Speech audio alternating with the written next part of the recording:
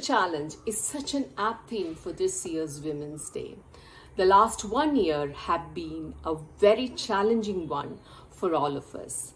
It has changed the way we think, changed our perspectives.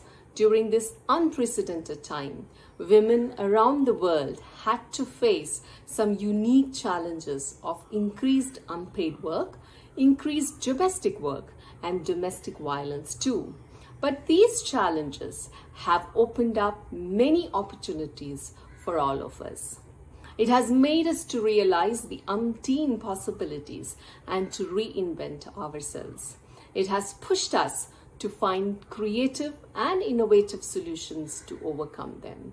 Choose to Challenge is encouraging and pushing us to understand and identify the biases, the conscious and unconscious ones, to find those triggers and its negative consequences, to question the stereotype and to step out of the comfort zone, to believe that our growth is our priority and so prioritize them and move forward without any guilt, to invest in oneself, to stay focused and to never underestimate our capabilities, to push our limits and to never stop, to be ready to unlearn and to never stop learning and to try new things and to stay correct, to support and encourage each other and to not shy away from seeking support, to celebrate the successes